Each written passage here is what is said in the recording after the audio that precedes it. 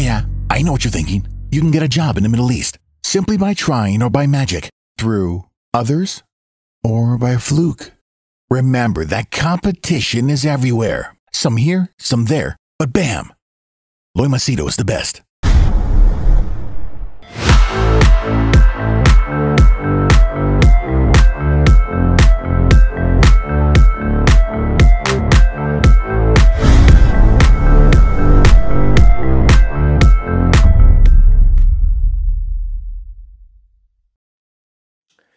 Alright, in this video I'm going to share with you my struggles with ADHD, that is Attention Deficit Hyperactive Disorder, or ADD, they call it Attention Deficit Disorder, and how I've managed to channelize my energy, control it, and manage to achieve success in my work. Otherwise, anyone with ADHD would know that you get very distracted. Okay, and before I do get into this video, medical disclaimer that this is not a medical video, this is not medical advice. I'm sharing with you what has worked for me, and I'm giving you my personal struggles with ADHD. Okay, my recommendation for you is, if you suspect you have ADHD, or you think you have, or you're worried, whatever the case, don't go to just one doctor, go to multiple doctors and people who you trust, people with credibility, until you get the diagnosis which you believe is the right one. And the second thing which I'd like to tell you is, I personally will be giving you stuff that has worked and not worked for me. So be cautious when you're listening to it, and don't necessarily you have to follow it. So I don't want you to follow or not follow and then say, oh, you know, I tried it, Loy, you destroyed my life. So because these are very sensitive subjects. Okay, so let's start. Before I do begin, yeah, just an introduction. My name is Loy Machedo. I'm a personal branding strategist. I help people get jobs in the Middle East, especially UAE and Dubai, and people contact me for my advice for consultation, that is personal professional problems. Now, I have noticed many people comment in some of my videos like, how I heard your ADHD, or how did you deal with your ADHD? Now, here's a funny thing. Until the age of 30, I didn't know I had ADHD. That was only after I went to a psychologist, psychiatrist, did I know that. And the only reason I went to a psychiatrist, this psychiatrist was there, was because he turned out to be my client for public speaking. Okay. And lo and behold, when he said he wanted to approach me as a student of mine to learn public speaking, I asked him what does he do and all that, and he told me he's a psychiatrist. I was like, oh wow, I always wanted to visit. And the reason why I wanted to visit is because my parents, relatives, people who knew me, because I used to talk too much, because I had a lot of energy, because I was, you know, attention seeking every time, they told me I was mentally, you know, cuckoo. They said that I should approach a psychiatrist. I had mental problems. That's what they all claimed. Okay, so I know some of you would love to say this. Yeah, looking at your face, you look like you have mental problems. So we'll get to that. Okay, we'll get to about this. So at the age of 31, I finally managed to get a psychiatrist. And it's, you know, it's not like you just meet them and it's like, you know, when you have fever, cough, cold, or you go to a GP, he'll just say, oh, okay, this is your fever, take these tablets. No. When you go to a psychiatrist, he has to, or psychologist for that matter, he has to sit with you for multiple sessions. Okay. And I think I literally went to him for, I think 2 years plus, almost 3 years. And after an initial, I think, couple of months, he finally told me, Loy, I think you have ADHD. So when he told me that, I didn't know what was ADHD. I really didn't know. You know, you're talking of days, my days, where there was no internet, there was no Google. You know, it was all new. And even if Google was there, I mean, not many of us knew how much to use or what to use. And smartphones were relatively kind of a new thing. But the time period of age of 30, we had phones, we had Google, but it was still not something that we used every single time, or at least I didn't. So the minute he told me ADHD, I obviously went online to check what is this ADHD, and then I found a few medical journals. And I'll tell you, the first time when he told me that I had ADHD, I really thought I had some cancer or tumor or I was going to die. This was my first reaction. I really thought I was going to die. I had some brain kind of tumor and it was growing, and I thought I had few days to live. I guess the doctor, either I didn't express my insecurities to him or my fears, or he didn't communicate to me properly that, no, it's not kind of a disease or tumor or cancer. I was very upset. And later on, he suggested control tablets. Now, control tablets are not something you can get off the counter. No, it has to be prescribed to you. And I do know that there are people who do take these nootropics and all that. Please don't experiment with all this, because a lot of these manufacturers will put one thing in the bottle, they'll claim what they put in the bottle, and what they put in the bottle may not even be actual what they advertise. It can be just plain rubbish. In some other cases, they even put caffeine. And, I've seen a lot of these documentaries. So be very careful. Please do not buy anything from any fancy website or Amazon, all that.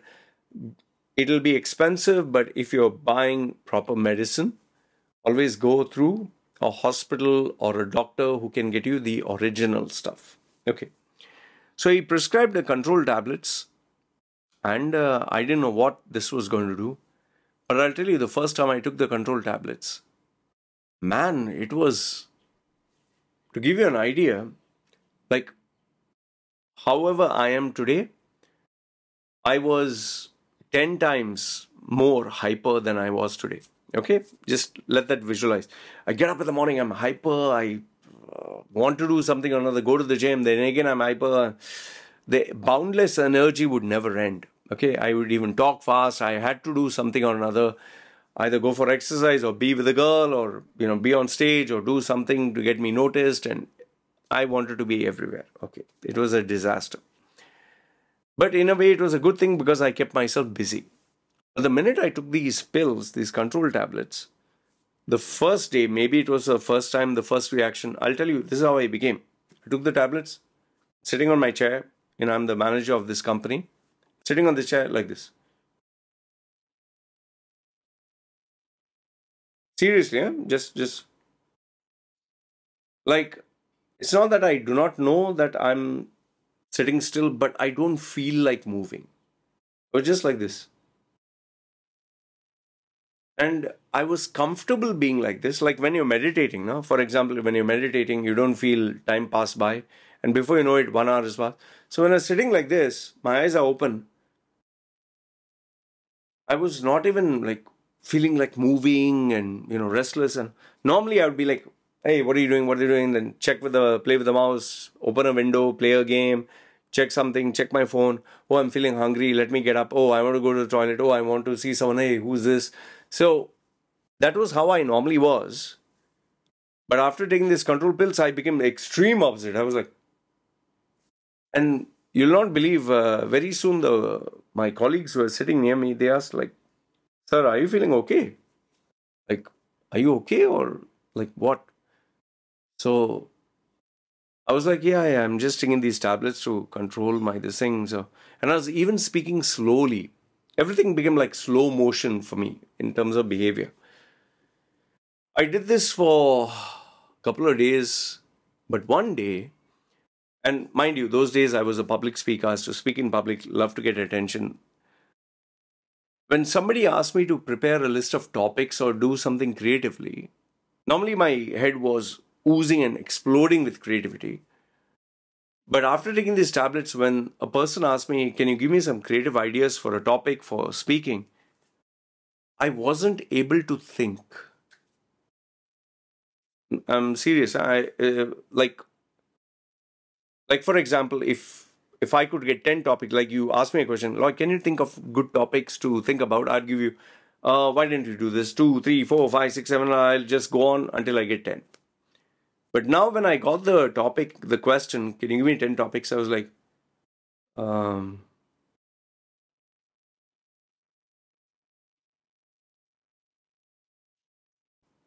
seriously, that's how I was.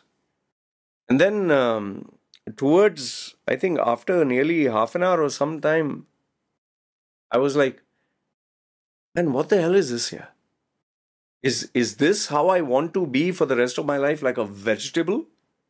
Like, before I'm hyper, I'm smart, I'm interactive, I'm creative. People are asking me, I'm interacting with them. Even if I give the wrong answer, I'm giving some answer. But here, just to fit into society, to fit into a crowd, to fit in to be considered normal, do I want to destroy my brain cells and become this vegetable, nice vegetable, likable vegetable, not talking, not disturbing anyone, so everyone's happy, good, good, good. Shut your mouth, we are very happy. But I'm not happy. And I was like, man, I can't live my life like this. I really couldn't imagine that. And the following day, I went and met the doctor and I told him, see, listen, this is the impact it's giving me with these control tablets, and I'm not very happy with the way things are going. I don't want to be like this. He says, then would you be okay going back to how you were? I told him, I think I'm more happier there than this. Then he said, then you should stop taking. He's saying, no, I recommend you stop taking. And that was the end of it. Now, I'm not telling you that if you take the tablets, this will be the effect. Neither am I saying that it'll be as bad or it'll be good. Every human being is different. But I chose and I decided, made up my mind that day, just to be normal for society or to be a nice guy or to be well behaved or controlled. I'm not going to make myself a vegetable. Okay. So now it comes to the part like, how did I channelize or control my ADHD? Okay. See, when you're young, no, you have boundless amount of energy, very less attention span, and given the fact that today we have social media and we have this immediate gratification of, wow, I got an email, wow, I don't know what I'm going to, let me scroll, I'll get something, wow, I'll get a prize if I log into the game. So these apps are designed to make you addicted and worsen the ADHD, but that does not mean you have ADHD. Remember this much, that until ADHD was invented, it was only after it was invented everyone kind of, oh, I have ADHD. Until then, nobody knew ADHD existed. That condition was not there. So sometimes what happens is I feel people are just boxing others into ADHD. Like, for example, my daughter, she's hyper, supersonic hyper, even more hyper than I ever was.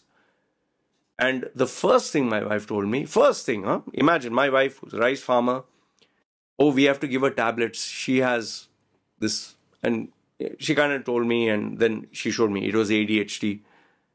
I said, so what do you want to do? She's saying, yeah, I'll trouble people, it'll irritate people, she'll not be, liked by others. Let's give her tablets and control her. Many people in my family. Just imagine a woman who works in the rice fields, was not even sophisticated, knows what is ADHD. And just because she read it online or some YouTube or something, or people just discuss, she decided the solution is to give a child, my baby, tablets to numb her enthusiasm, numb her creativity. I said, nothing doing? Absolutely nothing doing. She is not abnormal. She's perfectly normal. This is exactly the way a child should be. Boundless energy, boundless creativity, boundless happiness. It will be irritating for some people. It might even be irritating for us. But making her vegetable, no way. I see this as creativity. I do not see this as a disruptive behavior. And if she wants to dance, I'm going to put the music and let her dance. If she wants to run around, jump around, we will provide her the platform to do that. But I'm not going to tie her hands and legs and tell her sit in one place because other children are like that or society wants you to behave like that. No, sorry, I will not. And lo and behold, I think my daughter is perfect. She is hyper. She is with boundless energy. She's very irritating sometimes, but she has a list of strengths which many other kids do not have. I'm perfectly okay with them. Coming to this, tattoos, many people say when they say, oh, you need to visit a psychiatrist, I've already done. The reason I got all these tattoos was after I met up with a psychiatrist. And the reason is simple. I always wanted attention. I always wanted to stand out. I always wanted to be different. And lo and behold, this was my way of being different. Many people do it differently. Some have expensive cars, some have big bodies, some have, they like to show off their credentials or academic excellence or their careers. I chose, I guess, all these gimmicky tattoos and muscles and public speaking and girls. But eventually, as I got older, I realized, okay, I have attention in those areas, but I'm not getting any returns which matter. And that was especially money. So now the question comes, how did I manage to channelize and control it? Number one is exercise. Very important. The more exercise you do, intense, not the duration, it will calm you down. Okay, but it will also give you testosterone and adrenaline and make you focused. That is exercise. Number two is, if you're already hyper and you start taking stimulants like coffee, Red Bull, especially anything with sugar, man, you're inviting trouble. It's like putting fuel into fire. And the problem with these is it goes up like, big fire, and then it goes down again. Again, you want to put some more caffeine and all that. So it's a very bad combination. But even worse is alcohol, because that will make your problem 100 times worse, more dangerous, and you will be addicted. And one other cautionary tale I have to give you is, anybody who's hyper or who has ADHD, and if you smoke or drink drugs, you'll be addicted to this. Addicted for the rest of your life. It'll ruin your life forever. So please, please, please. That is why, lucky for me, I don't smoke, I don't drink, I don't do drugs. I was able to channelize my madness by public speaking, by being on stage, by training. So people used to forcefully look at me. And I knew that if I wanted to keep their attention, I needed to have content, which is why I immersed myself in books and self-education. But what I did notice is, after my bariatric surgery that I had, I was from, 125 kilos in bodybuilding and fat. Today I'm at 60 kilos. I eat 1 to 2 meals a day, very small. I've cut down on a lot of eating and all that. And yeah, once you take a bariatric surgery, you are dependent on vitamins and minerals for the rest of your life. So for me, going ahead with the surgery has also cut down my hyperactivity by quite a lot, which I don't recommend, because it is also making me very physically weak. I am 20% of the strength I was pre-bariatric surgery days, pre-whatever, in my younger days. I'm just 20%. Health is very fragile. I don't have diabetes, don't have blood pressure, don't have all these heart-related elements which you have if you eat too much of sugar and food and fat. But flip the switch, I have to be very careful with my health because I'm very sensitive, need to sleep. It's more like being a slightly old man, if it makes any sense. So bottom line, what I'd like to tell you is, number one is, first most important thing is, please don't diagnose yourself. Oh, I saw this video. Oh, I saw these conditions. Oh, I think I'm ADHD. Stop. If my wife didn't have me, just by reading the internet, she would diagnose my baby ADHD. We have not given her pills, prescriptions, nothing. She's normal. So ADHD is not a curse. No, first is, don't diagnose yourself. The second one is, ADHD is not as bad as you think it is. Okay? It's not like you're finished, destroyed, and like how that psychiatrist said, and made me feel as if I have a tumor or cancer. It's not going to kill you. Number three is, different people have different levels of ADHD. Some are too hyper, some are medium, some are very low. You need to figure out which side of the spectrum you are. And then there are other complications also. You might have ADHD and OCD and compulsive disorder, and you might be autistic. So be careful. It might be a mix of various combinations. So do not do anything that has permanent or irreversible actions. Don't take any of them. And last but not the least, I think what is most important, which I've learned through my journey, is the more you spend time knowing yourself, the more you have a mentor to guide you to discover who you are, or someone who really genuinely cares about you, and the more time, obsession, and interest you take, minus the opinions of society and others, you'll truly come to know who you are. Because remember this, why did I go to the psychiatrist in the first place? Is because my parents, society, everyone I knew said I was mental, I was gone case, I was abnormal. Imagine a 6-7-year-old boy being bombarded with, you're mad, you're mental, you are abnormal. Like, you'll feel something is wrong, right? So that was very bad from my parents, whom I absolutely hate. Society, adults can be horrible sometimes, especially our Indians, And thankfully, not everyone was bad. There were some good people who told me, you're special. And just those words made me believe I was special, which remained with me forever. So yeah, I am a product of a lot of self-experimentation, self-medication, many things, which I don't recommend because there is a price to pay. You're not a guinea pig. But I'm glad to say that I'm one of the many people who, even though being diagnosed with all this, I managed to achieve a level of success. I'm very happy. And remember, just because you might be autistic or ADHD, or you might have compulsive disorder or whatever, that doesn't mean you can't live a happy life, a complete life, or someone who has achieved greatness than the normal people.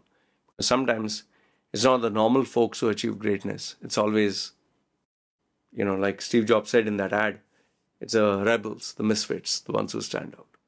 Oh, by the way, I forgot to mention this. There is always this common question like, how do you study? How do you study? How do you sit in one place? How do you do? That is very, very hard, especially for an ADHD person, because sitting in one place, like for example, I'll give you the normal reaction of an ADHD person. If you take a book and decide, I'm going to sit and study, all of a sudden you'll feel hungry, you'll feel thirsty, you'll want to go to the toilet, you'd feel it's not comfortable, you'd be curious to see your phone, you'll be curious about this, you'll think, oh, I forgot that. 110 things will come the minute you sit down with a book, okay, to study. This is very common with people who have ADHD, okay. Now what I realize is, through experience, and now that I'm far more at the age of 46, I've realized it is not just ADHD. A subject can be boring.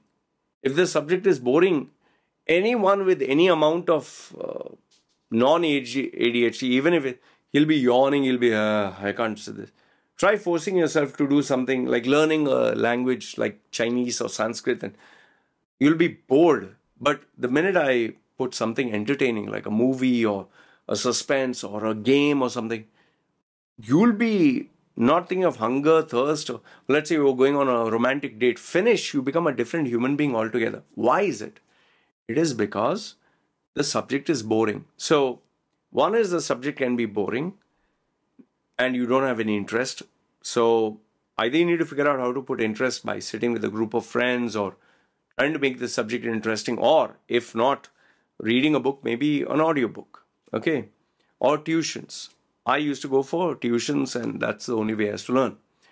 The other thing which I want to tell you is figure out ways and means to make things happen. Like even today, I find it very challenging to read books, especially being a grown-ass man and having so many distractions and whatever. What I do is I take my book, keep my phone here in the room, go outside, sit on a chair, comfy chair, keep one bottle of water or whatever, and I make sure that until I finish this to this chapter, I will not get up. I make that decision, then I stick to it. And that generally seems to work. And try to make a goal that is easier to achieve. Like, let's say, if you have never done it, don't think, I'm going to do 8 hours. Start with 15 minutes, 20 minutes, half an hour, and slowly build. However, if you're a student who has to study, then you can't maybe have the luxury of 15 minutes, especially when exam is coming, or 20 minutes per day. I think you really need to ask other people help. And one final thing is, if you have distractions like the phone, the internet, your friends, your girlfriends, people calling you to play, and noise, and your room with all these gadgets and everything, then you'll never ever study. You need to lock yourself in a place, discipline yourself. I'm not going to do, nothing should be there. Only that book, paper, water. There is where progress will be made. And that is how you control your ADHD. So I hope this adds a little bit of value and perspective. Let me know if you have any other doubts, and feel free to let me know, like, what are the challenges you face, and I will guide you accordingly. All right. And remember, not medical advice, just a personal opinion, but I hope it helps you. Good, bad, ugly, comment down below. This is me signing off. Take care.